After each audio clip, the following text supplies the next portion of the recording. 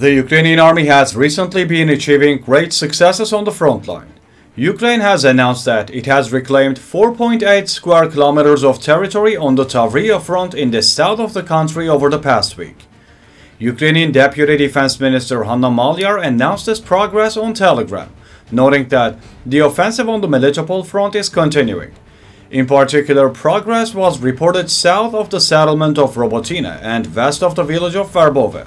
Maliar also stated that the Tavriya Operational and Strategic Forces Group recaptured a total area of 256 square kilometers. In addition, Maliar reported that the Ukrainian Armed Forces also achieved some successes on the Bakhmut front near Klishchiivka and Andriivka. Last week, Ukrainian forces recaptured 2 square kilometers of territory on this front. Maliar said that the Ukrainian Defense Forces drove Russian forces out of positions near Klishchiivka and Andriivka on the Bakhmut front, and that Ukrainian forces made certain advances.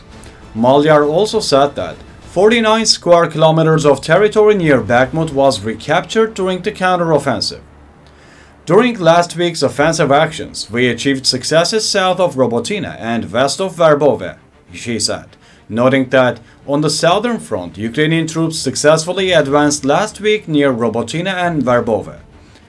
She also said that Ukrainian troops are facing serious obstacles from the Russian side, but in some areas the Ukrainians have overcome the Russian first line of defense, and the Ukrainian army continues to advance.